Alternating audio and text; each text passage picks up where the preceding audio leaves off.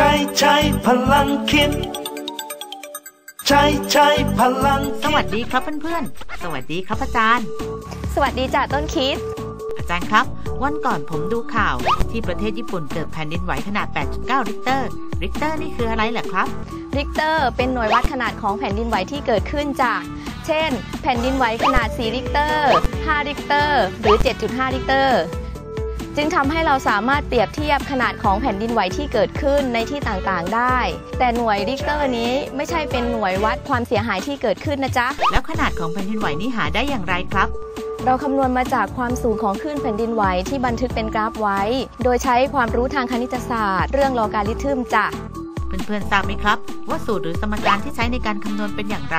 ส่งคำตอบกันเข้ามาต้นคิดมีของรางวัลมอบให้สวัสดีครับสนับสนุนโดยสถาบันส่งเสริมการสอนวิทยาศาสตร์และเทคโนโลยี